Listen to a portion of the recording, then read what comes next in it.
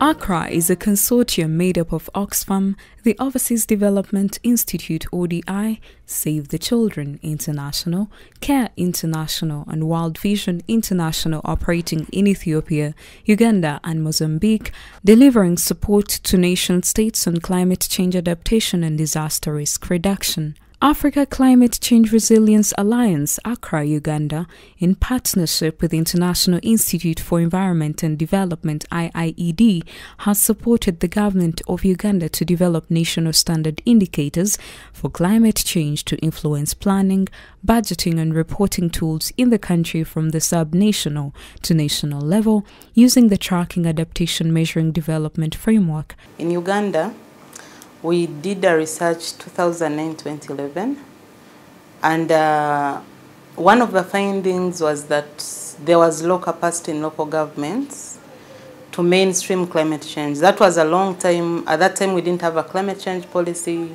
We didn't have the guidelines for mainstreaming. We didn't have most of the policy documents that are currently in place.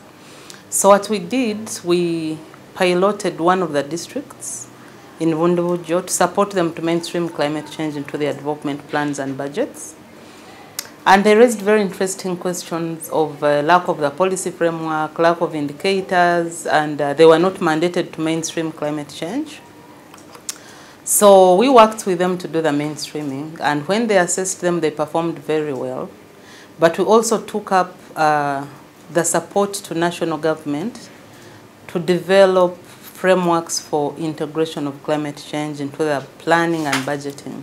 Finally, we got an entry point where IIED had been doing work on tracking adaptation and measuring developments, and we partnered with them and worked with climate change department for the country to adopt the same framework that has been tested in 8 other countries, and they found to be very effective for measuring adaptation and tracking.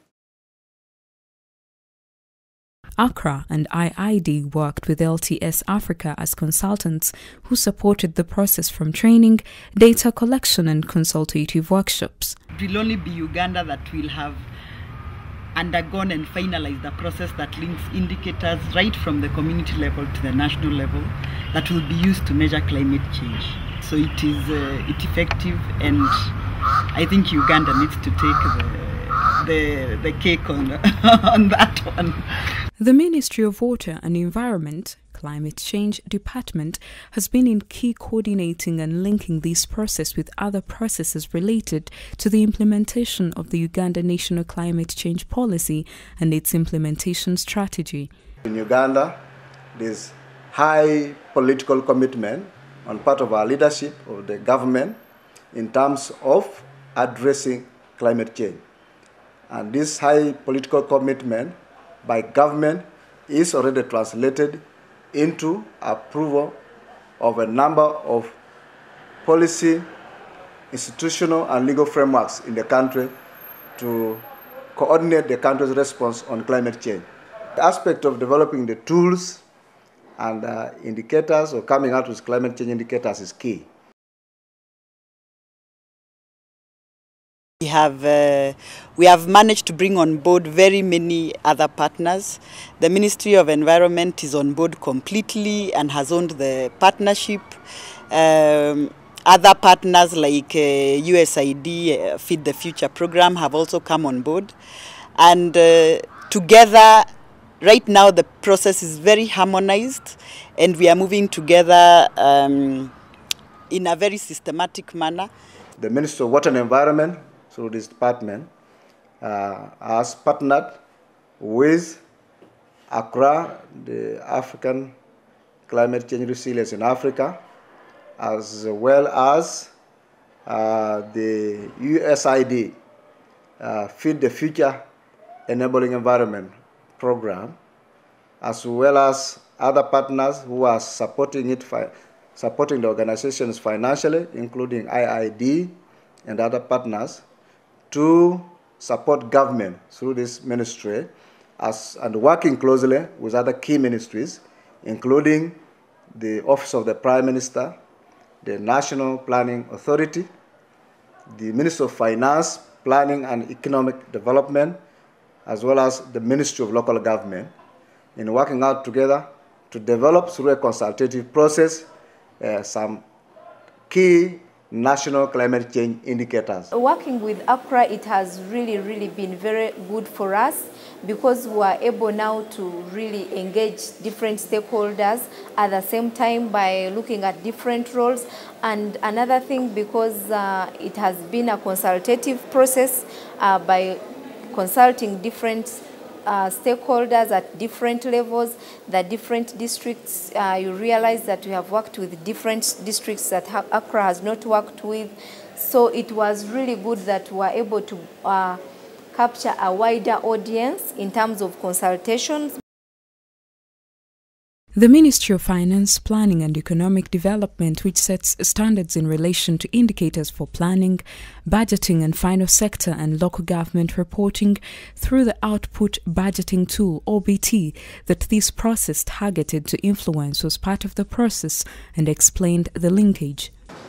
Ministry of Finance as an institution responsible for establishing the guidelines of national budgeting and monitoring, for that matter, budget execution.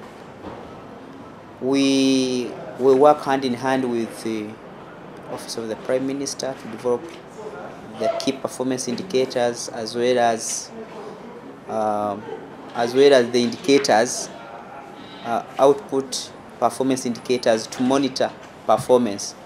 So for that matter, we have been at the front line of first of all setting the principles of developing indicators which are which are used by the sectors to develop their sector performance indicators, and then go into the approval process of the Office of the Prime Minister, and then on our side integrate them in the output budgeting tool. National Planning Authority, which is in charge of planning in the country and developing the National Development Plan for the country, emphasizes the linkage of this work to the National Development Results Framework. The National Planning Authority is, according to the National Climate Change Policy, it is supposed to complement coordination of climate change activities at the planning level. So in this particular activity, we ensured that these indicators which are developed, climate change national indicators, are in line with the National Development Plan indicators. Yeah, we recently the President recently launched the National Development Plan, the second National Development Plan for the next 5 years, 2015-16 to 2019-20, and therein we clearly integrated climate change issues. We also have a National Development Plan results framework which has indicators on different areas of the plan. So even therein there are indicators on climate change. So our role was to ensure that in the process of developing these indicators, we don't have indicators which are external to those ones in the National Development Plan. So we were there to coordinate and ensure coherence between the National Development Plan indicators on climate change and the National Climate Change Standard Indicators. The Ministry of Local Government is in charge of ensuring that local governments comply with the set indicators for the minimum performance measures and conditions. They also appreciated the introduction of climate change indicators in the local government's assessment tool. We talk of providing key indicators both in the OBT and in the assessment tool. We expect local government to comply because they have got something very clear in the budgeting tool and also in the reporting tool to report on. And also it will stop being a project business, to stop being projectized, but will be a part and parcel of the local government interventions, and even can be financed from the local sources of that particular local government. Then it's OPM's mandate to ensure that all the institutions that have a role to play in the climate change adaptation and resilience are well coordinated there's alignment of policies to the national development objectives and the way they are delivered, and to ensure that service delivery actually incorporates climate change adaptation initiatives and strategies. This ministry has been tasked to help other sectors integrate climate change, and the National Planning Authority is expected to ensure compliance on integration by all sectors in their respective plans and budgets beginning next financial year, which is 2016. The local governments are key in sub-national to national level, reporting on set indicators. They were part of the process and had this to say. Kotidu started very early with ACCRA. ACCRA first came to Kotidu, and from there it started as a training or kind of training exercise. Then that is when Kotidu entered into the role of making the indicators. We played a role in the initial discussions of coming up with these indicators, because when several organizations, including ACCRA, came to us and whether that we need to develop climate change indicators in our plans, in our budgets, and we had some group discussions with them. We were guided. They began by playing a facilitating role to us and other organizations. Then we began coming up with what could be the indicators we could adopt. Of course, we began from the area of what could be the challenges that we are having, which are arising from climate change. We never had climate change in the OBTs. And then secondly, to measure climate change itself was not there. The local government had actually we had practically no way of putting it in as a kind of a report which we could give for the services which we carry for people. Came up with what can we do, and then how can we track and measure what we are doing so that it is helping to handle in mitigation and adaptation of the climate change challenges. The training we got from ACCRA, pinpointing certain facts which actually we could have incorporated in our thinking and in our progress of programming. Actually, we came out with, it came out to be very important. There have been key critical success factors that catalyzed the process of developing national standard climate change indicators. These included engagement of all key stakeholders, bottom-up approach from national to sub-national level, building knowledge, harmonization of similar processes and actors, linking climate change indicators vis-à-vis development indicators, and conducive country policy frameworks which aided in the development of climate change M&E framework. ACCRA also partnered with Feed the Future, Enabling Environment for Agriculture, a USAID-funded program to co-facilitate the process of integrating indicators into the OBT and local government assessment tool. The partnership was cost-effective, enabled engagement of more stakeholders, as well as hiring the technical expertise required to support the work. So we've learned that it's very good to work in partnership for processes to be successful. Because like I said, when we started on this work, one of the success factors was the government was already thinking about indicators. But then there was also a USAID project, Feed the Future, which was also working with Ministry of Finance to review the output budgeting tool to include climate change indicators. The process of developing national climate change indicators was very much appreciated by all actors. However, there are challenges that could affect implementation. There's still a lot of work to be done, and a lot of assistance will be required, especially to establish that type of system. In terms of aligning different ministerial mandates to be able to deliver one strategy, whereas we have one national development vision, and the NDP2 has incorporated climate change to a great extent in its objectives. You will find that for different institutions have different ways they can deliver on the same climate change objective. We need to carry out what we would call the multi-sector-wide approach, where each and every sector will have to integrate climate change issues and challenges within their work plans. Some districts may not be able to effectively mainstream. We need to train them on how to integrate climate change, because you can't report on an indicator when you don't know what actually you're reporting on. So they have to know about climate change, how to integrate it in their plans, and how to measure progress, so that when it comes to reporting, we don't have some districts which have gaps because they didn't follow up progress on the implementation of those climate change indicators.